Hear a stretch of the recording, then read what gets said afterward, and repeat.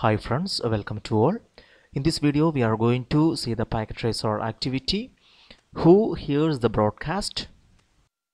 We will go through the objectives of this packet tracer activity. In part 1, observe broadcast traffic in a Vlan implementation. In part 2, complete or review questions. Also we will see the scenario. In this activity, a 24 port catalyst 2960 switch is fully populated. All ports are in use. You will observe broadcast traffic in a Vlan implementation and answer some reflection questions. We will come to part 1. Observe broadcast traffic in a Vlan implementation. Step 1. Use ping to generate traffic. Click PC0 and click the desktop tab. Command prompt. Enter the ping 192.168.1.8 command. The ping should succeed. Coming to PC0. Desktop command prompt. Here we are going to give ping to this address, and here we can see we are getting the replay. Here we ping from this PC0 to this PC7. Here we can see that address. Here we can see 192.168.1.8. So we able to ping from this PC0 to PC7. Unlike a LAN, a Vlan is a broadcast domain created by switches. Using packet tracer simulation mode, ping the end devices within their own Vlan. Based on your observation, answer the questions in step 2. Coming to our topology, here we can see here we have a 3 Vlan, that is Vlan 10, Vlan 20 and Vlan 30. So when we communicate from the same Vlan, the ping will be successful from all these PCs. If we ping to any PCs in this Vlan, the ping will be successful, or even Vlan 10 or even Vlan 30. Now we will come to step 2. Generate and examine broadcast traffic. Switch to simulation mode. Click edit filters in the simulation panel. Uncheck the show all bar none checkbox. Check the ICMP checkbox. Then click the add complex Pdo tool. This is the open envelope icon on the right toolbar. Right, so we will do this. Coming to our topology, here we can see the modes. Now it's in real time, so we will move to simulation mode, and here we are going to click on this show all or none. Here we can see that. Right, so now we will give edit filters, and here we will select only ICMP. Right, here we can see that. Even list filters, visible events, only ICMP. Now we will click on this. Here we can see that add complex Pdo. We are going to click on this. Right. Coming to D, float the mouse cursor over the topology and the pointer changes to an envelope with a plus sign. Yes, here we can see that. Right. Click PC0 to serve as the source for this test message, and the create complex Pdo dialog window opens. Enter the following values. Destination IP address we have to give 255.255.255.255. This is the broadcast address. Then the sequence number 1, then one short time 0. Also within the Pdo settings, the default for select application is ping. What are at least 3 other applications available for use. Right, so we will see all these. Coming to our PC3, we are going to click on this, and here we can see our create complex Pdo. Here we are going to give our destination IP address 255.255.255.255, and here we can see sequence number. We are going to give a specified 1. Also here we can see one short time.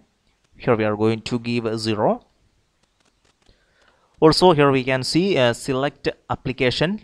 So by default it's selected ping, and here we can see other application like DNS, FTP, HTTP, HTTPS, SMTP, SSH, etc. Next is click create Pdu. This test broadcast packet now appears in the simulation panel event list. It also appears in the PDU list window. It is the first PDU for scenario 0. Right, we are going to click on create PDU, and here we can see that. Also we can see in the event list. Next, click capture or forward twice. What happened to the packet? Right, so we will do that, capture or forward, and again we are going to click capture or forward.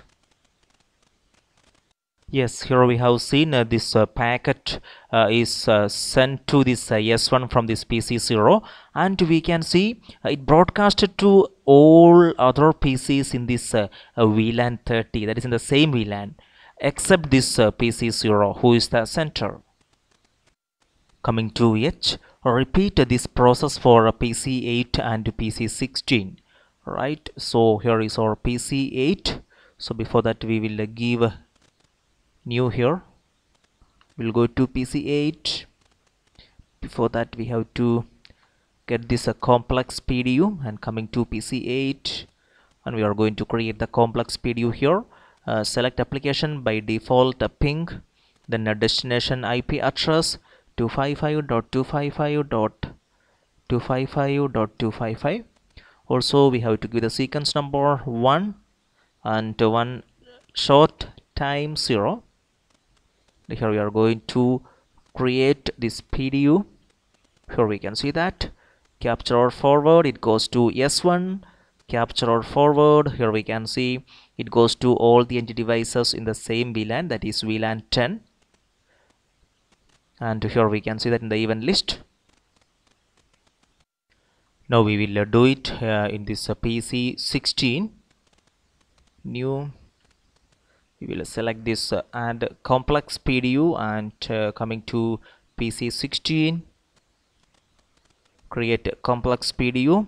Select application, by default ping, destination IP address 255.255.255.255, sequence number 1, also 1 short time 0 seconds, and here we are going to create PDU. Here we can see PC16 ICMP packet. I'm going to click capture or forward, it goes to S1. Capture or forward, here we can see it's broadcasted to the same VLAN, that is your VLAN 20, except to this center PC16. Now we will come to part 2, complete review questions. In that first one, if a PC in VLAN 10 sends a broadcast message, which devices receive it? Obviously, when we send a broadcast in this VLAN 10, all the PCs in this VLAN will receive that broadcast message, maybe except that center PC. That is here we have seen previously we have seen we done from this PC8. Right, coming to 2, if a PC in VLAN 20 sends a broadcast message, devices receive it. Obviously, all the PCs in this VLAN 20. If a PC in VLAN 30 sends a broadcast message, devices receive it. Obviously, all the PCs in this VLAN 30. Coming to the fourth question, what happens to a frame sent from a PC in VLAN 10 to a PC in VLAN 30? Right, we will check that with the help of a simulation mode. We are going to send a PDU from PC0 to PC8, and here itself we can see it shows cross. That means it's dropped. I'm going to give a capture or forward. Here we can see it's in progress. Here we can see it's failed. That means that that frame will be dropped because these PCs, so that is PC0 and PC8, are in a different VLAN.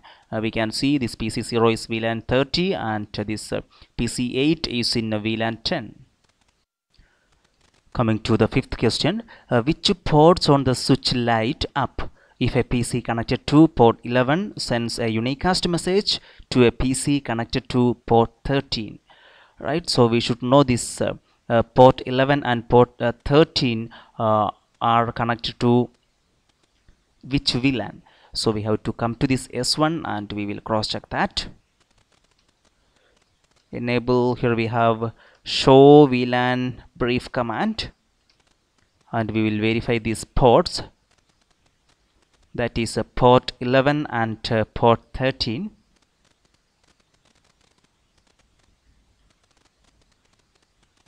Here we can see that the VLAN 20 students.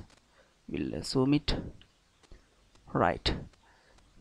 So here we can see the interface fast Ethernet 0/11 and fast Ethernet 0/13 are in the same VLAN, that is VLAN 20, named students. So obviously these ports, I mean this port number 11 and 13 will light up. Coming to the sixth question, which ports on the switch light if a PC connected to port 2 sends a unicast message to a PC connected to port 23? Yes, coming to our show VLAN brief, here we can see those ports. Fast Ethernet 0/2, here we can see it's in VLAN 30 named guest, and we have to check for port 23. Here we can see that which is in VLAN 10 faculty. So these two ports, I mean this port number 2 and port number 23 are in different VLAN. So obviously what happens, here the packet will be dropped. Coming to the seventh question, in terms of ports, what are the collision domains on the switch? Right, so if you consider our topology S1, here all the 24 ports are connected, so we have a 24 collision domain. That means each port is its own collision domain. Coming to the eighth, in terms of ports, so what are the broadcast domain on the switch? Yes, it depends on the number of VLANs. So according to our topology, here we have 3 VLAN, that is VLAN 10, VLAN 20 and VLAN 30. So each VLAN is its own broadcast, so we have 3 broadcast domain here. Well, that's all in this packet tracer activity. Who hears the broadcast? Friends, if you have any doubt in this packet tracer activity, please comment below. Also, if you like my video, give a thumb and don't forget to subscribe the channel so that you will get latest uploading video info into our Gmail. Thank you.